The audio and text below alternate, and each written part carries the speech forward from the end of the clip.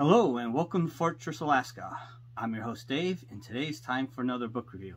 It's almost winter now and weather's been bad, so I've been doing a lot more reading. I don't read a lot in the summer. Got too many other things to do. Alaska summers are short. I have to enjoy them. Anyway, so the book review today is The Assault Platoon of the Grenadier-Company, November 1944. The German Army Pamphlet in both German and English, and it is by Bernard Cast and Christopher Bergs.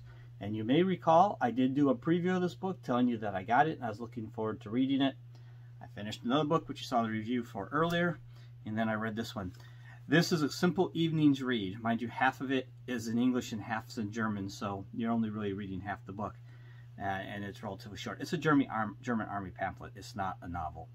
So anyways, first of all, I'd like to say I highly recommend the book. We'll get right into that, and that you can still find it online. It is not available on Amazon anymore, and it costs about 50 bucks. So if you're a military historian or someone who just likes the history and know what really happened, what the troops were really supposed to do once they introduced the STG-44, then this is a good book to get. So let's talk about it a little.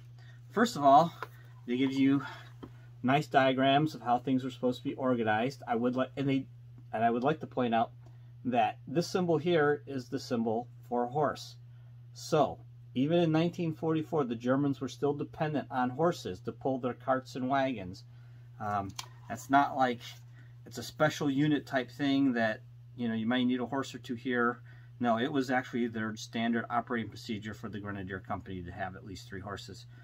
So it's 1944. This should have been beyond horses at that point in time. But anyways, the book also tells you the who, what, where, when, why, and how of things. The Germans do it in a different order than we do, but it is basically just a who, what, where, when, and why. They talk about the Sturmgewehr being particularly suitable for nighttime attacks because of its high rate of fire, which I can agree with. They also talk about the cleaning and maintenance of the STG-44, and one humorous thing here is it specifically says to remove any hardened residue with a wooden spatula, and that is an exact translation. So I'm not sure if wooden spatula has a different meaning in German than it does in English, but I just found it funny. But that's an exact translation of the German words to English, wooden spatula. They talk about the training and how to train using the STG-44. Here's a little translation error or disagreement I have, is they talk about lying down with your weapon. In American English, we would say going prone, not lying down. So just a small thing there. They talk about the fire training with the STG-44 and basically how to train the troops using it. They show the proper way to hold the gun in various situations. They also show several diagrams of different ways to hold it depending on what you're doing. Now I would like to note that every instance I hear people who fire an STG-44, they always talk about how hot the handguard gets. But I've noticed in all their instructions of how to hold an STG-44, almost never do you see the hand on the handguard. You see it in front of the magazine well, behind the magazine well, on the magazine well, but never on the handguard. So it's a little bit different thing there. The only time you see anything on the handguard in these diagrams or pictures is if you should just be resting it on his thumb while it's pressed against the wall or tree or something similar like that. So I don't think they considered the hot handguard an issue. Another small issue in translation, they talk about the sight radius and the axis of the bore are further apart in the STG-44. Well, the right English word, or the proper English word, should be farther apart, not further. Farther denotes distance. Further is like you further a concept, further develop something, but farther is actual distance. So just a translation error there. But I don't blame them because most Americans get that wrong too. Now when you looked at that diagram earlier and it had all those symbols on it, they are nice enough to give you what all those symbols mean so that you can understand what they're saying, because obviously very few of us have any background in that. They also give you information for reading the maps that they show. There's various maps in the book for diagrams and training, and they give you what the symbols mean.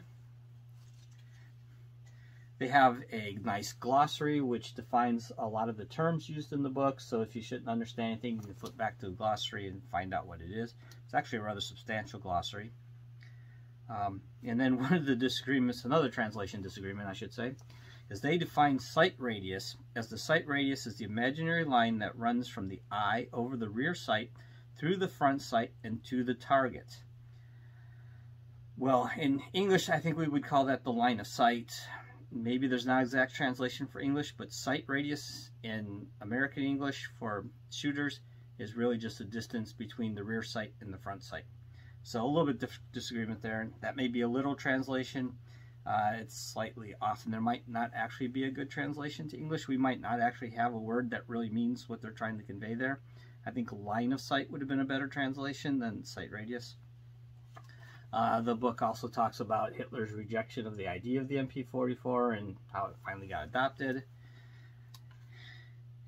And finally, it will give you a nice diagram of all the parts in both English and German. So I actually like that because it's nice to learn what the parts were called and to see how the Germans have one word where we have three, or vice versa. So I think it's a very good book. I would highly recommend it if you're a history person. It's really nice to read what the troops were really supposed to be doing and how they were supposed to operate. Not just read the overall, how many troops were there, who won the battle, how many people died, how many wounded, expenditures of ammo. That's one thing, but this is what they were really supposed to be doing once they introduced the STG-44 to the troops, how they trained them, and what the troops were supposed to be doing. So I highly recommend the book. I think I've said that too many times now. Once again, as I said, it's not available on Amazon anymore, but you can find it online. It goes for about $50 plus shipping, so it is a worthwhile investment, I would say. So once again, thank you for watching. Like and subscribe. Please share if you want. Also, I have a Patreon account, and I also have a Facebook page. The Facebook page shows future projects I'm working on, so that you know what's coming up, and you can look for them to come out. And they tend to be a month or so out. I try to keep about a month or so going in front of me. Anyways, so with all that being said, I'd like to say I hope you have a good day, and as usual, try to get out and go shooting.